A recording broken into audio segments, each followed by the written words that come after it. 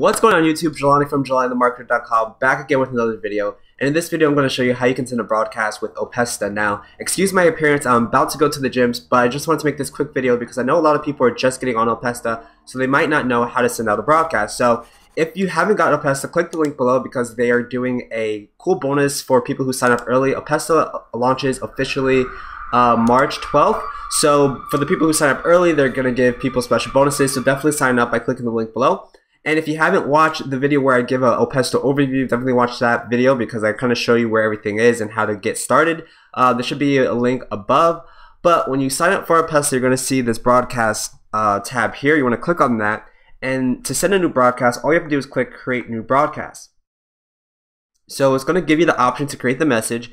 And typically when I create my messages, I create delays above the message. So in this box, you can say something like, hey, and if you hit this brackets right here, you can say, hey, first name, and then you just write your message. So I can say, hey, first name, what's up?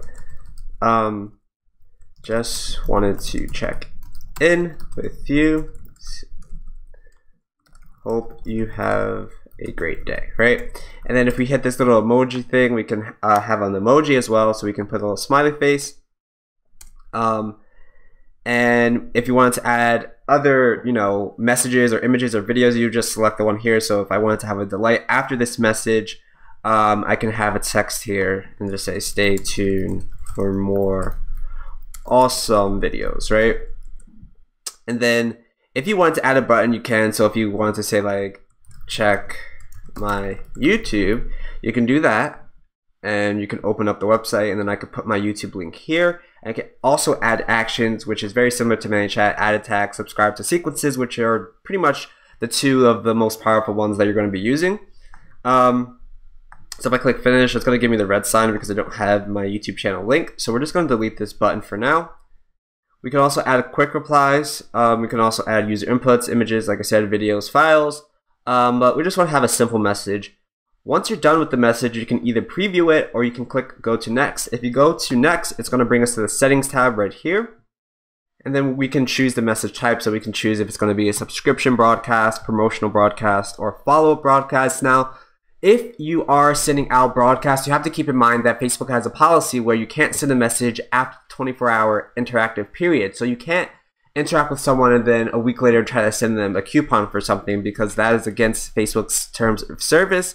And they will shut your bot down. So you want to make sure that you keep those terms of service when you're promoting your different promotional broadcasts. And it gives you a little memo here as well, just in case if you forget. So you can also add targeting conditions. So if you wanted to send this message based on people who are tagged a specific tag or gender or sequence subscription, you can do that. You can also change the match type. So you can match all of these conditions or any of these conditions. And you can also schedule your broadcast. So if you click schedule, you can say, I want this to go tomorrow at 12:04 p.m. Click apply, and it will apply. And then I can just click schedule message to schedule the message.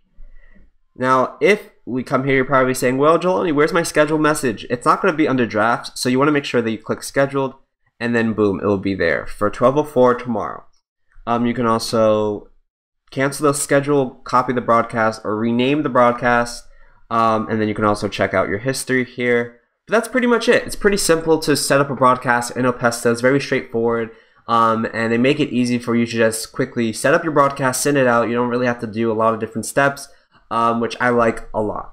So if you haven't got Opesta yet, definitely click the link below because like I said, they're going to be giving some promotional deals to people who sign up early. Like I said, March 12th is the official release date. So you're going to make sure you get in early by clicking the link below. If you like this video, give me a thumbs up. If you have any suggestions for future videos, leave a comment below. But make sure you are commenting because you never know when I'm going to be giving a giveaway because I am going to be doing those soon.